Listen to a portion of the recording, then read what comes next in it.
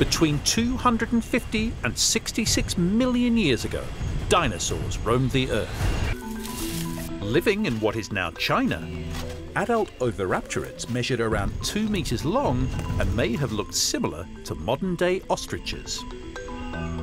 Recently, scientists have examined a fossilized oviraptorid egg dating from around 70 million years ago. Curled up tightly, the position of the baby dinosaur is similar to the position baby birds move into as they prepare to hatch from their eggs. Scientists have never recorded such behavior in dinosaur eggs before because the skeletons they have studied have always been too broken up. The baby dinosaur skeleton, therefore, allows scientists to work out how dinosaurs would likely have hatched from their eggs.